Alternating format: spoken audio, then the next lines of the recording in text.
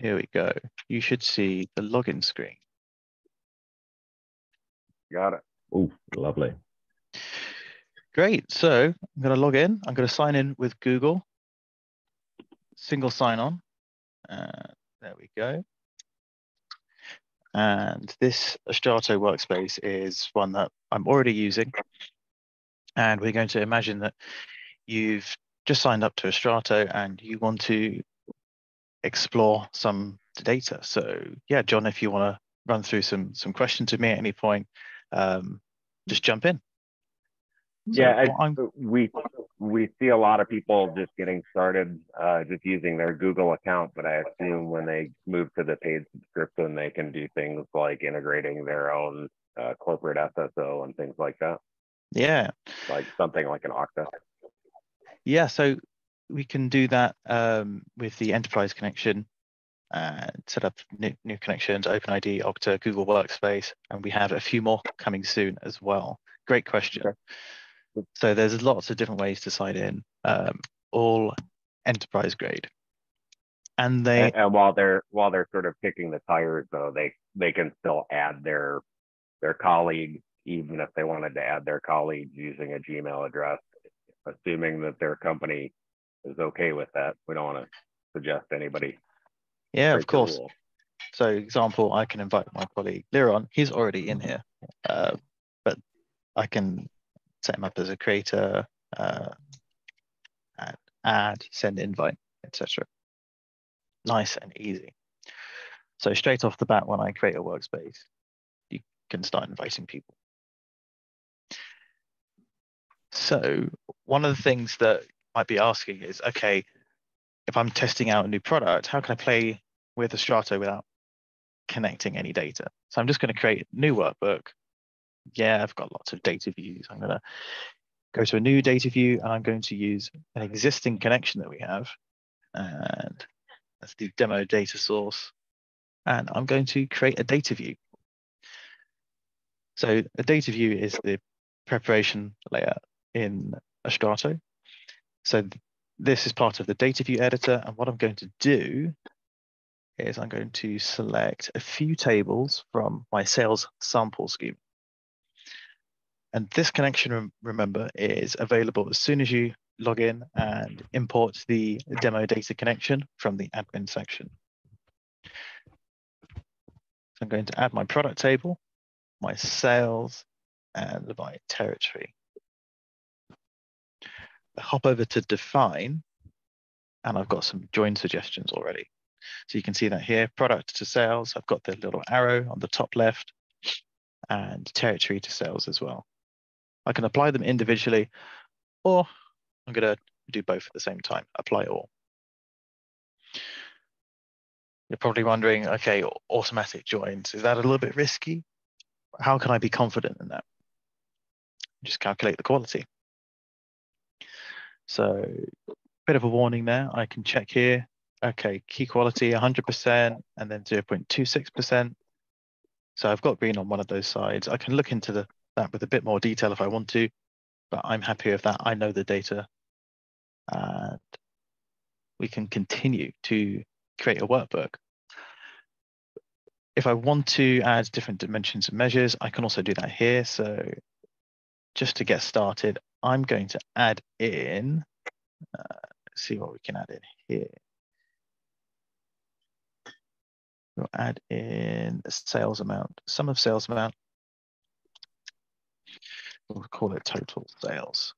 Now I'm going to format it as well in dollars. You can also reformat that later.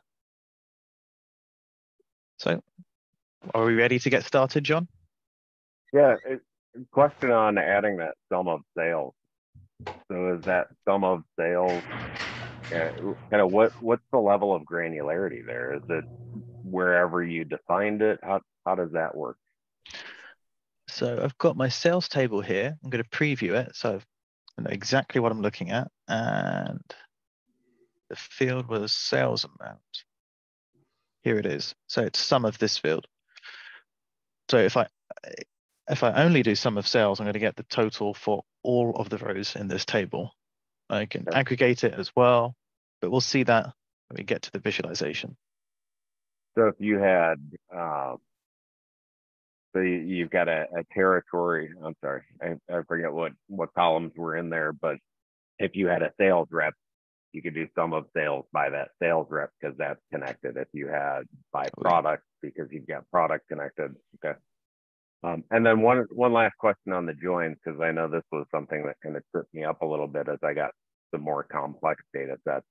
When you're looking at those joins and thinking, is this really the right way, or do I want to switch direction? And this might sound like a dumb question, but the detail versus master, would you think of that as the many to one or the one to many? Right? It could be many to one, like, right? There's many detail records in one master record. Yeah, that's right. So we can see that here. If I zoom in, we can see that master's got more rows, the detail's got less rows. So we've got many to one. Okay. That's why we have 100% key quality. And we can switch direction here as well.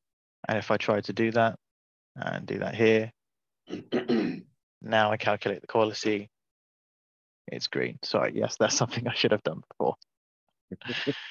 So now all green, all good to go. Should we go and create a chart? Do it. Let's go. So lots of choice with visualizations. So I can drag and drop something on. I will pick a bar chart. It's the one that everybody seems to start with. Let's use that measure that I created earlier in the data view editor in the DVE, total sales. And John, you mentioned territory. Mm-hmm. So see what is in the territory table. We've got region. So sales by region. And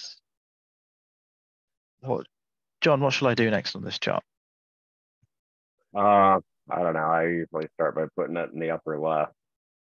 I'm not the most creative guy. I'm usually the data nerd, so I like the fact that it kind of. Okay, so I'll play around with some of the formatting. Style. Yeah. I will just clean it up and do how I like to present my charts. So add some grid lines in there. I'll make that a little bit darker. I like to get rid of the axis lines. So I'm going to remove that and the ticks, clean it up a little bit, and let's add a bit of radius to it.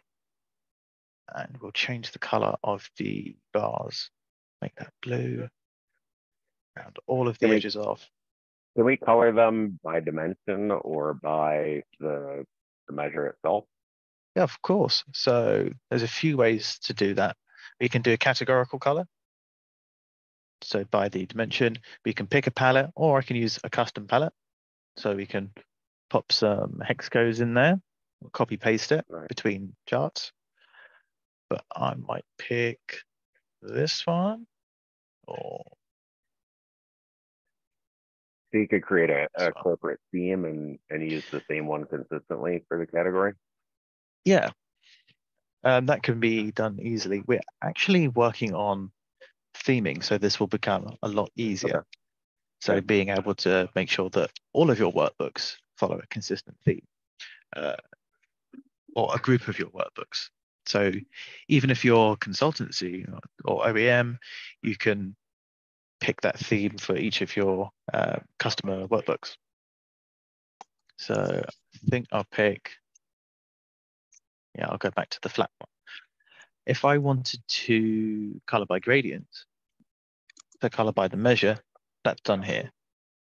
That's all I need to do. I can customize it. So custom palette, I want to edit that, and I want to say I only want to color it up to 10 million. I got enough zeros in there. And I can add a few more colors in there. So I can have a pale green in there.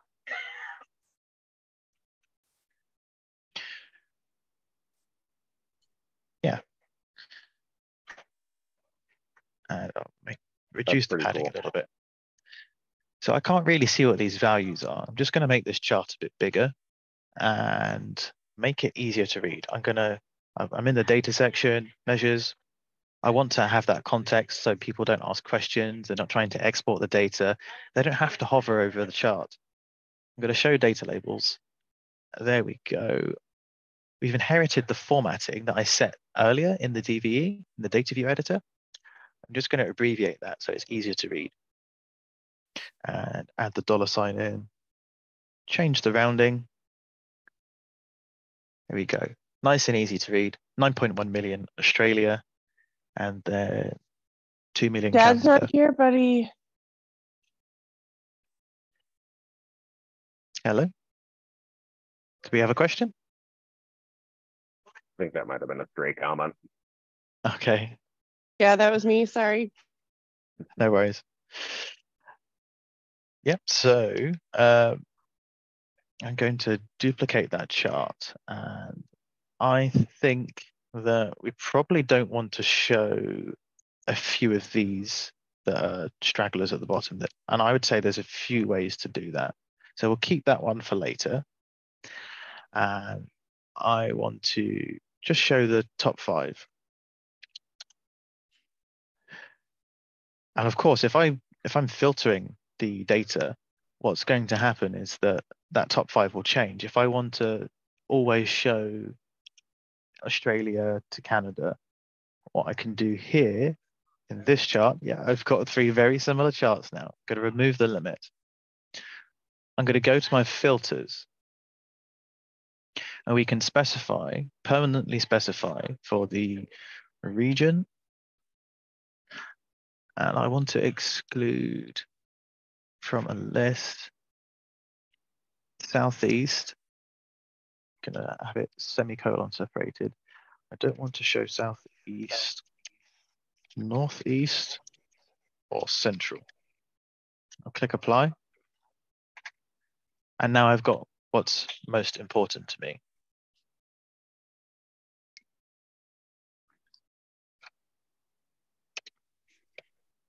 Yeah, I've used a comma. There we go. My typos. So it's very easy to filter, and I could also exclude that from the global filtering. Another thing that I could do. So does that exclude everything that's filtered globally? Like if I filter on a year or a month or something like that? So what we've just done there, it's just that field for that chart specifically. So if I add a filter object to the sheet and we slice and dice it by product category. You have a category here? Yeah, there we go. So if I select bikes, we're still looking at, we're still excluding just those regions. You're right. Okay. And if I ignore global filtering, you'll see those values increase back to what they were. So that way I can do comparative analysis as well. So I could say I want a particular chart for bikes. I want a particular chart for accessories, clothing, components across all of those categories. Right. So if you've got like 4 business lines that you're really tracking, you could almost break it up into 4 quadrants and say bikes, accessories, etc. Just make that a bit bigger in case anyone can't see that. But that's not. Yeah. I don't want to derail you too much, but you know, everybody does a bar chart. What are some of the things that you think Astrato does that are like, this is a lot cooler than visualizations that a lot of the other tools are doing? So when we I mean, to start obviously talking the about. filtering and stuff like that is Yeah. definitely cool and a game changer, but just in terms of straight up this visualization type. So I would say that being able to customize the chart is a plus in itself. So if I want to say, okay, let's have a benchmark for our teams. Each region should be, how many zeros have I got in there? Each region should be at least 6 million. So I'd call this the target. And I want to change my coloring. I want to customize it even further. I'm going to change this back to single color. I'll just make it gray. And we're going to add some conditional coloring. So I've added a reference line, 6 million. I've done this in the data section. I'm going to go back to style. Yeah, conditional coloring. I want to make sure that benchmark is super clear to all of my users. So I'm going to add a measure rule. You're going to say total sales. Anything that's over 6 million, I want to see that in green. There we go. So I know that exactly who's met my target. I don't need to read the numbers. I don't need to necessarily study the chart. I just need to look at the color, look at the line. Super fast to read. And then I can take that one step further. Let's add an axis band. So we'll start that at 6 million. We'll end that 12 million. Is it possible yet to do something like, I want to know what their average monthly sales were and color code based off of a different measure? Like I assume you would have to, well, maybe I shouldn't assume, but how would I do that where I wanted to know what the average order value for these different regions, and then color it based off of that, or do something based off of a different measure like that? So I would add a KPI. I can layer that on top of the chart. Let's say we want the average. So I'm not going to use that measure. I know that's the sum. So I'll take the sales amount and we'll get the just average sales amount overall. I can do that per region. No, I need to make sure that's grouped by. So I've got that here. So wait, when do you use that to create a measure versus going all the way back to the data set to make a measure? I would say that you can see here in my measures, that's from the data view editor. I would go to the data view editor when I'm trying to create a measure that needs to be governed. So a measure that I want to make sure is used across the workbook consistently with consistent formatting. But I can also do calculations in the DV. We are bringing that into this area in the workbook. The reason we have that functionality in the DV is all about governance and making sure that there is consistency, because we all know what it's like when someone does a sum or an average of the same field and it's not quite clear in the UI, especially when we're looking at other products. So having that governance is really important to us, making sure that all users have those types of things available to them. And we'll see that in a couple of minutes with the customer report. I'll get to that after. Okay. Yeah, So I think we're trying to keep this short, so we'll probably be moving on to that customer report pretty soon here, right? Oh yeah. So there we go. I have my average. I'm going to say average sales here. Managed to squeeze that in. Okay. Maybe it's something for the next session where we get into some other stuff. But one of the things I was thinking is, could we color code the bars differently based off of the overall average sales? Right now we're doing it based off of kind of a hard coded number for 6 million, but if we could do it off of some kind of expression. Yes. Yeah. So that is something that we will be adding to the product, being Okay. able to have measures within variables, so we can refer to that across the product. So all of these dynamic targets, benchmarks, and anything that is example driven by Snowpark, so your budgets, anything that's predictive as well, forecasts, all of that synchronized across the product. I like the layering aspect and the way you're able to get a lot of kind of visual, I guess, breaks in that, just even in a little bar chart. Yeah, the layering is quite sophisticated. I'm just going to take a text box just to show how simple this could be. I'll add a border to it, great border, solid background.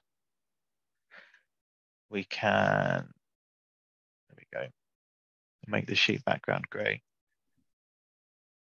And we'll send it to the back.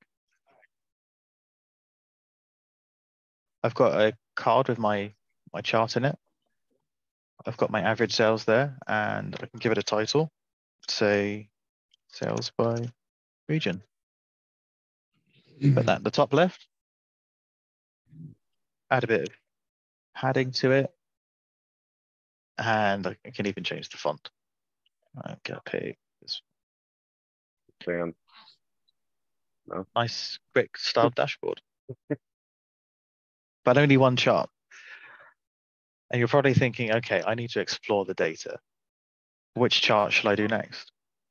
That can be a bit of a problem if you're not familiar with the data set, whether you're a consultant or just new to a data set. And I created a new sheet here. I'll do that again just in case anyone missed that. So new sheet, click on the self-service layout. That's opened the custom report. I already have my total sales in there because we're taking the governed dimensions and measures from the data view editor. I'm going to add in region, product, sorry, category from the product table.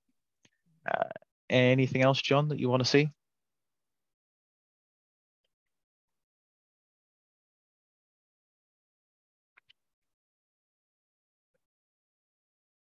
Anything that comes to mind? I'll add in order date.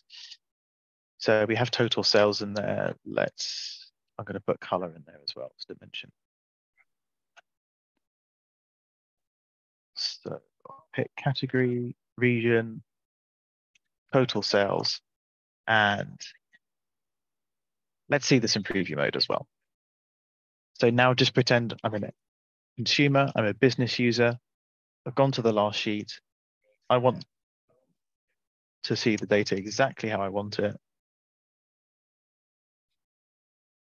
I want to have my region first, then category, color, order date. And I have all of that all under my control. And I can right click, export object, TSV. Can download that, attach that to an email. That's my data. I can look at it in Excel if I want to. I can share it with whoever I want. User. Sorry? But you are like a user. Well, we put together all these dashboards and people export them in email. Speaking of which, is there a way to go and to actually just send somebody a link? Like, can you send me a link to this view of the custom report that you just did? Yes. Not to that specific configuration yet. So we will be adding bookmarking, but okay. I will give you an example. If I open up this here. So Let's go to self-service. It's the same thing. This is a published workbook. So I want to view all of my customers, deal value, and yeah, I think that's fine. And we'll look at it for January. Click apply. Anyone can do the same thing as me. Embed the sheet, external. I can include the applied filter as well. So if you want to, if anyone wants to do that right now, can everyone see this chat? Yeah. If you copy there's a chat and a Q&A. So I think everybody sees the chat. I need to send that to everyone in the meeting. So if you copy that, you can see exactly what I'm seeing right now. So go for it, give it a go, give us some feedback. Sharing is an important thing for us. You can embed that link into any website. So you can put it on Salesforce if you want. You don't need to leave at all just to get your Astrato charts in there. You can have it all under one area, under the hand.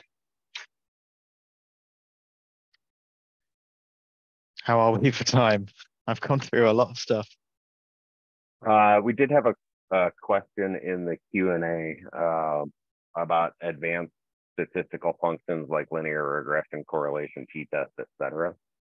You want to talk maybe about, just generally speaking, all of the functions that are available? So I happen to have that right in front of me now. We have time travel and snowpark. So snowpark, Joe Warbington, feel free to chip in. Joe from Snowflake is on the call. We have the charts loading now. So this clustering is powered by, oh yeah, I've just got some feedback. The link isn't working. I think it might be some formatting URL. So I'll follow up on that. I got the link to work. It's just the columns themselves didn't come over, but you just have to really copy and paste the entire link. Yeah. So I only think that's... if you just click on the link, it doesn't work because it chopped off the data/deals, etc. Okay. So on screen now, I have 3 charts all powered by Snowpark, specifically Snowpark for Python. Snowpark in Snowflake allows you to run external code across Python, Java, and Scala. So we're using Python. We're performing clustering. K-means clustering, to be specific. And I have each point as a salesperson, and I'm grouping them. We've got high deal value going across, and going up, we've got high deal count. So I want to group them into 3 subgroups so I can have a premium sales team, a small business sales team, and SMB, small medium business sales team. So, or maybe I want 4 groups. So if I want to change the clusters to 4, I can rerun that model. I can apply filters on those clusters. I can select cluster 1, 2, 3, 4, etc. You can see that clusters have updated on that table and are updating on these scatter charts as well. We've written that value back. It's recorded that I, Piers, have written that value back, and the timestamp as well. And we've returned that through a view. This means I can dynamically perform data science as a business user. I don't need to teach anyone how to do it. Just say, go on here, whatever task you need to do, we're supporting you using data science in Astrato, using Snowflake and Snowpark. And it's all live. Nothing behind the scenes pre-calculated. What about in the, by the way, that stuff is really cool. I know a lot of people are starting to use Snowpark, and everybody is talking about and/or doing machine learning, at least to a certain degree. So, but what about just in a standard data view, the different functions that are available? Are there any statistics functions available in there, or is it, if you're really going to do statistics, do you really need to use Snowpark? at this point? In a standard data view, what do you mean by that? Well, I saw like some average, kind of Yeah. rudimentary kinds of functions, but what about things like So statistical? what we'll be adding as part of the DVE and part of measures is things like different window functions, accumulation, bucketing as well. So in Snowflake terms, that's width bucket, entile, things like that. We may work on a histogram as well to make things a little bit easier. Yes, of course you can do that in a bar chart, but just to make it a little bit easier for business users that may not have done that before. So we're supporting more and more functions. And we'll also be discussing how we can better support snowpark functions in the product, whether it be within a single chart out of the box or in the data view editor. So watch that space. And then another question that came in, some of the possible data sources that it can consume and can it access my on-premise data. I think the on-premise can't be done, but there are plenty of tools out there like, Click data integration or Click replication and Matillion and Fivetran and HBR, those kinds of things. Joe chimed in. Snowflake has external tables, so it's possible. Good. Yeah.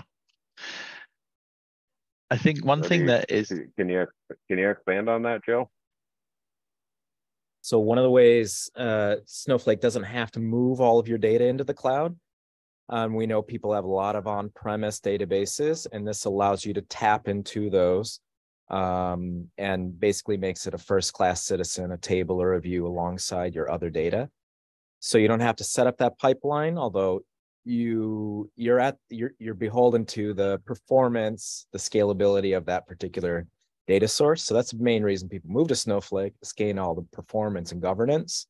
But those external tables kind of give you that middle ground. We're not ready to shift this thing into the cloud yet, but we can still tap into it. Okay. That's really good to know.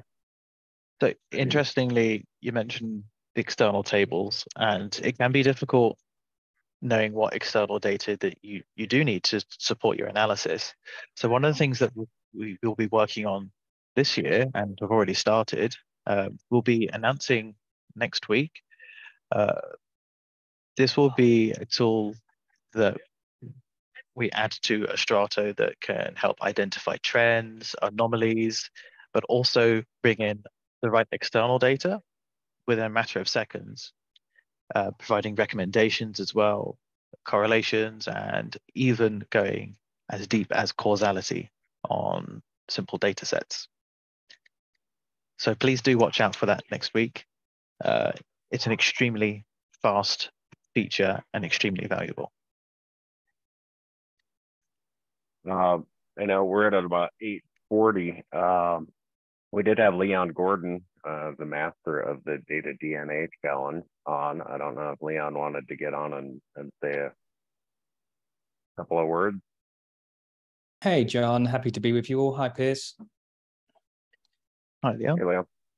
Excellent. Thank you very much for having me on today. I've got to say, absolutely fantastic session. It's really good to see Astrato's progress in terms of data visualization and consumption. So some really good tips and tricks and demonstrations in there. As you mentioned, John, just wanted to come in and give a quick message in terms of the DataDNA dataset challenge that we run on a monthly basis. Now, this is open to all data visualization tools, but we do also have a special Astrato mini challenge, whereby if you are using the Astrato tool on our dataset, you actually become eligible to win some Astrato goodies as well. Now, this challenge is currently open, and it does end on the 23rd of February. Now, in terms of what you can win, Our overall winner can win $400 Amazon voucher. They can also win a Dedicated Circle membership worth $497 US, and 2 data books from our sponsors Pact as well. Now we do have 4 runners up in the challenge, and they also go on to win the four ebooks from Pact as well. The challenge is free to enter, and the data set that we're actually visualizing this month is based on Bigfoot sightings. I'm just going to pop the link to the challenge, to the current challenge, in the chat if somebody hasn't done it already. And it's really simple to enter. As I say, for those using a different visualization tool, you just download the data set and you're ready to be up and running with the data set. For those of you that are using Astrato, if you follow the instructions on our webpage, Piers may go into it in a bit more detail here, but you can directly access the Bigfoot sightings data set as well via the Astrato tool. So it would be fantastic to have you join us and join our community, whereby, like I say, we specialize in visualizing data and growing together. And it's absolutely fantastic to see Joe on the call. Joe has been a previous guest judge. Joe Wobbington has been a previous guest judge for us in the Dataset Challenge. And I also believe we have Joachim on the call as well, who's won the DataDNA set the most amount of times in its past. So absolutely fantastic to be here with you all and tell you a bit more about the DataDNA Challenge. Yeah, thanks, Leon. Thank you very much, Leon. Last question from me, and then if anybody else has questions and want to unmute, or if they want to send a chat, feel free. But what are some of the coolest things that you could talk to that maybe we just don't have time to show today because they're a little bit more involved? And obviously, you know, anybody that's on this call, if you want to spend some detailed time going through some of this stuff, we're more than happy to set up some time to talk about your use cases. I would say it's actually a lot of Snowflake features. Time travel, but also we have native write back across a few of our data connectors as well. So native write back has helped a lot of customers add metadata, comments, and help audit their data in Astrato. There's a few core use cases that we have on I think some videos as well from Astrato Live, so do check that out. Time travel is quite interesting as well. I think it's probably one of the few, we have one of the few use cases that are very analytical, being able to see a history of your data and go back to yesterday, especially if you've got data that is frequently updated, not just adding new rows, but people are going back and updating records like a customer account, subscription, etc. You can see what changed over time, when it changed as well. So at BizLib, we do that to see which salesperson's in the lead, etc. And they say they track people go back and change the data. Each one over. You can't change. They can't change that data, but they can see who took first place. Okay. That can be quite fun. Yeah. I think probably one of the most interesting things that I can't talk about today. Wait for the announcement. Should be next week, and that'll be quite interesting. That'll be our first big step into AI. There might be some of you on the call that have heard about this briefly. But yeah, if you are interested, please reach out to me. I can pass that on directly. That's some awesome little cryptic sort of little chunks of info to leave us there on Piers. Thank you very much. To find out, you have to follow Astrato on LinkedIn. That's some very good tactics to leave people wanting more. Very, very good. A big thank you from myself and everybody on the call to you, Piers, to you, John. Thank you for running us through that and asking all the questions and sort of keeping the chat going with all of that. Thank you to everyone who joined the call. As I mentioned at the outset, recording will go through shortly. Plus, we'll include sort of the DataDNA challenge and everything, all the sort of resources and all the good stuff that we covered on the call. Any other questions that we might not have managed to get to, I will read through the chat and double check. And if there is anything we didn't get to, I will make sure we get answers out to you. And yeah, thank you everyone for joining once again. I've been Jason, your host, community manager for Astrato and BizLib. And yeah, I look forward to seeing all of you at the next session, the next lab, the next dashboard off, and also some fantastic sessions and dashboards submitted at the next DataDNA challenge. So yeah, thank you very much. See you all on the next one. Thanks, everybody. Thanks, everyone. Have a great day. See you soon. Cheers. Bye-bye. Bye.